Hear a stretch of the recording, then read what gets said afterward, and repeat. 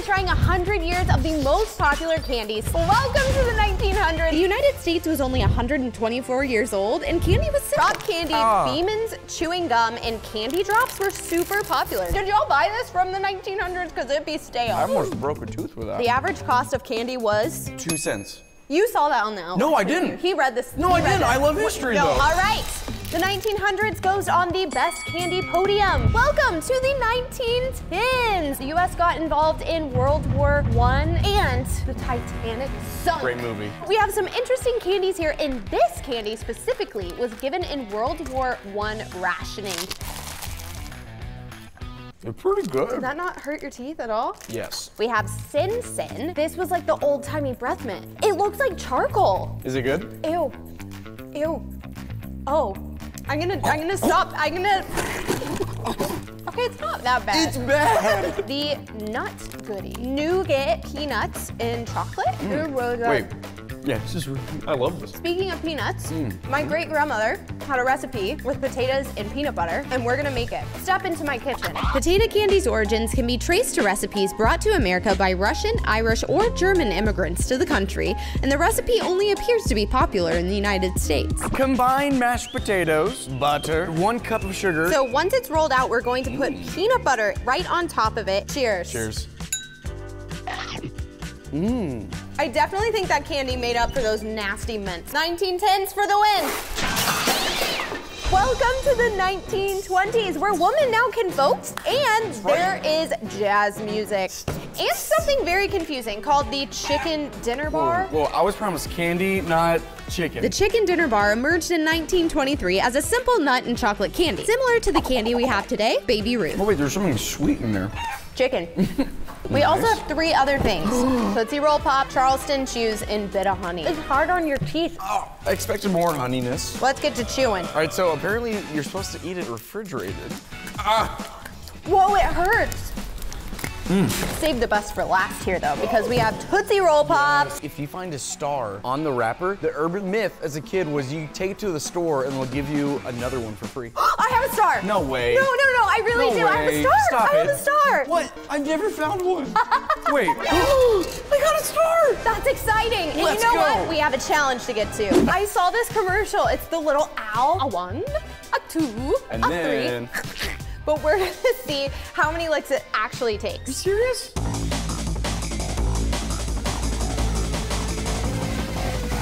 And we have our answer. On average, it takes 262 to 350 licks to get to the center of a Tootsie Pop. I can't feel my tongue anymore. Do the 20s take over the podium? This stuff was way more groundbreaking. 1910s. This is the 1930s, which unfortunately is marked by the Great Depression, but there's some cool stuff. The Wizard of Oz came out. Wait, really? Superman was born. Isn't it like 1,000 years old? We have something called the Sky Bar, which apparently planes would like write Sky Bar in the sky. That's exactly right. Yeah. I like it. What's that? Now we have Red Hot. No. Well, Why I do you hate hate cinnamon cinnamon? and candy. It's not meant for Oh, candy. it's not a chewy one. I just hurt myself. Ooh, it's red hot. And you know what else is hot? The oven. And we're gonna make the Great Depression cake. Wow! Nice segue. Many families were affected economically by the Great Depression, leading them to make simple and affordable desserts like the Great Depression cake. Do you have to cry whenever you eat this? Let's try it. We're gonna start with 1.5 cups of flour. And guess how much that costs back in the Great Depression era? 10 cents. 23 cents. Whoa. A cup of sugar, salt, cocoa powder, cooking oil, vinegar, vanilla, and then 1 cup of water. Interesting. It does look a little dry. Will it make us cry? I would give it like a 6 out of 10. 3, 2, 1. No. Are you serious? Are you serious? Fine. Welcome to the 1940s, where World War II has ended. Finally. Yay, and we have invented bikinis, so everyone's happy. So we have 3 really good candies here. Let's start with Junior Mints. Yes. Have you ever frozen them? No. They're good. Next, we have Jolly Ranchers. My favorite is a pineapple one. I love watermelon Jolly Ranchers. I'm gonna tell you facts about M&Ms, and Chase, Yeah? you're going to find every single blue M&M in this bowl and separate it onto the table. Okay. The reason I have Chase pulling out all of the blues is because the original colors didn't include blue. Violet was discontinued and replaced with tan. In the late 1940s, the tan M&Ms remained in the mix until 1995, when the company finally came to its senses and the company held an open vote. Blue won. Obviously, blue is better than tan. I can't do this. That's okay. I've seen enough. Dang it. We're getting rid of the 1910s, aren't we? 1940s for the win. All right, so 1950s, there's a ton of nostalgia. So I love it. The kids from the 20s and 30s, they're all grown up. True. And they want to introduce their kids to their favorite childhood. candy. Yes, so I love it. Pez was actually invented a while back, but it made a comeback in the 50s. Candy cigarettes also did the same, and these were invented in the 1950s. No way. Lemon heads are so good. These are some of my favorite candies. Me too. The average cost of a candy was 5 cents. And I love it. No, it's good pain. Candy cigarettes, I've seen these before. Steven told me in the commercials that they would say, smoke a cigarette like your dad. My dad would never. My parents have never smoked. Oh, these look legit. This is horrible. All right, now what? This does nothing. It's just Mint? straight up sugar and mint. That's gross. Just like smoking. Don't smoke, kids. Pez. You take the head, you open it, you pull out the candy. Welcome to The Price is Right. So we have insanely expensive Pez's behind us. What? We're gonna try to put the right price with the right dispenser. Oh, Mickey Mouse? Will and Kate, put them here. I'm guessing 4,000 here. This is a witch lighter? I'm so confused. Because it's so ugly and doesn't make sense, I feel like it's 7,500. expensive. We have been told this is the original looking All right. Pez. 4. All right, Mickey Mouse. Whoa! Will and Kate. Yeah, let's see. This should What? be Queen Elizabeth. She's worth that much money. OG Pez. I thought the older, the more expensive. Me too. The Martian. There's no way we're right. We both lost.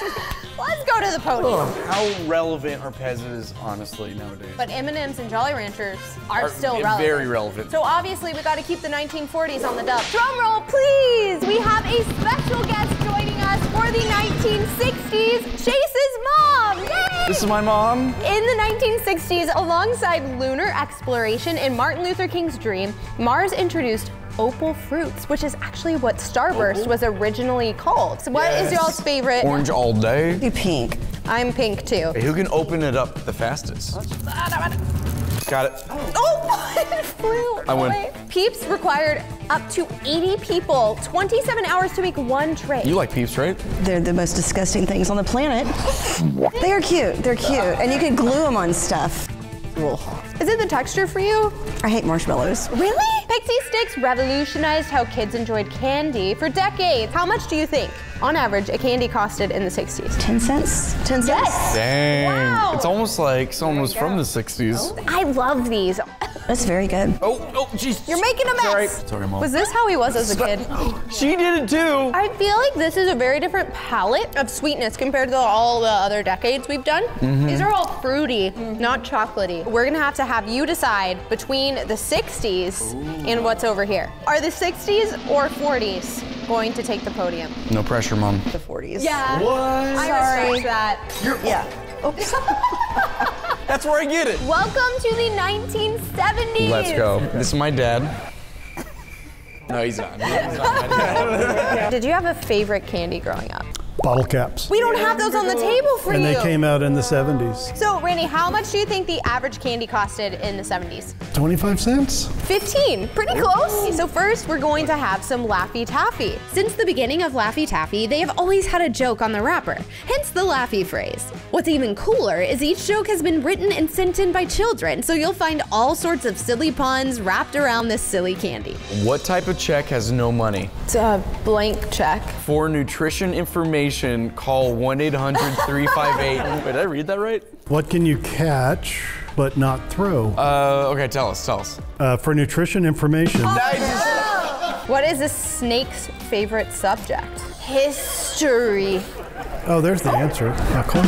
It's kind of like strawberry flavored plastic. I love it. Now we have You're gobstoppers. supposed to bite into it? No, you're supposed to suck on them and they change color. I like these. Oh, they're good. Ring pops. Propose to myself. The guy who invented this was trying to keep his kid from sucking on his thumb like that, and so he gave him a ring pop. Apparently, people used to think this would not be good for you if you had Pop Rocks in your mouth and you chugged soda. Did you explode? Oh, my jaw's cramping. Oh, I swallowed it on accident. Oh, I feel it through my body. We will not explode from this experiment, but Pop Rocks are amazing and Chase is not feeling well. It's really hard to decide.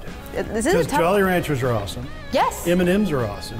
I think it's gonna have to stay the 40s. But what if bottle caps were included? Oh, it'd be the 70s. Okay, well, maybe next time. 40s, All right. still in for the win. The 1980s. Best decade. Woo! We have to celebrate Tommy being born. Happy Birthday to you. It's not your real birthday, right? No. In the 1980s, alongside personal computers and hefty cell phones, iconic candies emerged. Skittles, with its vibrant Taste the Rainbow experience, stood out among colorful candies. Are you saving those for later? I don't know. We could just give you the bowl. It's the 80s. Things were crazy, okay? In 1985, the tangy delights of Sour Patch Kids, which are my favorite candy, hit U.S. markets, swiftly winning hearts with their sweet and sour charm. So we have Airheads, Oh my Skittles, gosh. and Sour Patch These are three of my favorite candies, Bree. I don't like He doesn't like Sour Patch Kids. That's my favorite candy. I hate sour candy. Oh, wait, he's not joking. He's acting. Show the camera this sour face. Following suit, Airheads became a non-chocolate sensation in 1984. When it comes to Airheads, what is the mystery flavor? All of them. They're combined. So it's just like they're scraps. They just like put all in a ball. And And just said, go ahead, go have fun. how much do you think candy was in the 80s? Get 40s for $1. It was 25 cents. Can you taste all the flavors? Do you know what I'm doing right now to the Airheads? A challenge that we're about to do. Exactly. Apparently, if you shake this around, the Airhead is going to get tiny and more flavorful. Ah! Here we go. This is the original length. No way. Tommy! It gives them way more flavor when you do that. Yeah? More flavor. All right. Now, do we think the 80s are better than the 40s? Subscribe if I should be born in the 40s because they have Jolly Ranchers. Definitely the 40s. Nothing's going to dethrone the 40s. Sorry. Dang it. Chase Monroe! In the 90s, Michael Jordan was throwing those baskets. And candy shelves were filled with sour and flavor. How much do you think the average candy costed, Steven? Get it wrong, you're fired. Oh, it was up. If that's the case, it was 85 cents. That's correct. We have dip that is fun, warheads, and Baby bottle pop. Baby bottle pop. Let's start with some fun. Did anybody else ever just like, No. Your dentist hates you. how many cavities did you guys have as a kid? I don't know. Why are you being weird about it? I did have cavities, but I just don't know the number. He must have had a lot. This is just like the 90s, getting bullied by my siblings. Loser. I'm going to the 2000s. I'm back for the baby bottle pops. The powder's not good like I remember it. Honestly, I feel like this powder would be better with it. You want mine? No, I'm okay. Just try it. I'm okay. Steven, it's like a little moment. I don't think he's okay. There's a world record where this person held 30 warheads in their mouth for 60 seconds. 1, 2, 3, Don't 9, please. 10, 16, 17, 24, 25, 29, 30, 31. This is the Timer record. starts One more now. and you break it. One more and you break it. 54 seconds left. All right, keep it in. 9, Keep it in. 8, 8. 3, 2, 1. You broke the record. Yes, sir, you did it. You did it. Oh my. I'm being real, like, Yeah? I don't like any of these candies. Oh. So I'm gonna go with the 40s. I'm so sorry. No fun. I understand.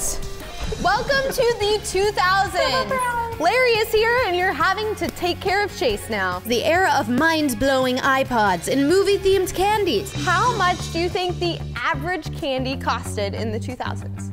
You sure? Yeah. 7. 7 what? Just 7, Bree. 99 cents. That's pretty much the same thing. George W. Bush was elected as the 43rd president of the United States, and you still relied on a clock radio to wake you up because Google Assistant wasn't around yet. This is just gum. This is not a candy. Let's all see how many Okay. pieces of gum we can eat. Oh, you're gonna hurt him. It's okay. It's okay, Larry. So good. In 2007, 5 Gum zoomed into the scene, promising a sensory experience with just 5 calories. I will say, 5 Gum is good gum. Wait, wait. Hey, yo! Wait, are you telling me kids used to do that? Rob at a jewelry store and tell me to make them a grill. Giant gummies from gummy bears to lollipops rose to sweeten the dreams of candy lovers, satisfying both sweet tooth cravings and whimsical desires for oversized treats. This does not look like a bear. It looks like a fox. Can I let the intrusive thoughts win? Yeah, Yes. go for it. Ow, it's hard. Oh! I can't chew it. It's stuck in my teeth. I never had one of these. Stop it. Next, we have a challenge with Birdie Bot's beans. He put the gummy fox on the wall. Jelly Bean's wizardry came to life with Birdie Bot's every flavored beans from Harry Potter, offering daring tastes like black pepper and dirt. Ugh. So this is an actual game called Bean Boozled. So it would come with a wheel, you would have to spin it, and then whatever bean it landed on, you would have to eat. And it could be delicious or it could be... And then, come on, stop. Ooh. Yes, I like the light blue ones. Probably minty, right? That should be soap. It's bad, it tastes good. Oh, wait, that doesn't look good. Is it good? Oh, it's banana. It is banana. Really? It tastes like a job. banana. Dang it. No, no. What do you think it is? Cinnamon. Cinnamon. Okay. That could be cherry. Cinnamon. All right, Larry, spin for me. What the? Bro, are you gonna allow this? All right.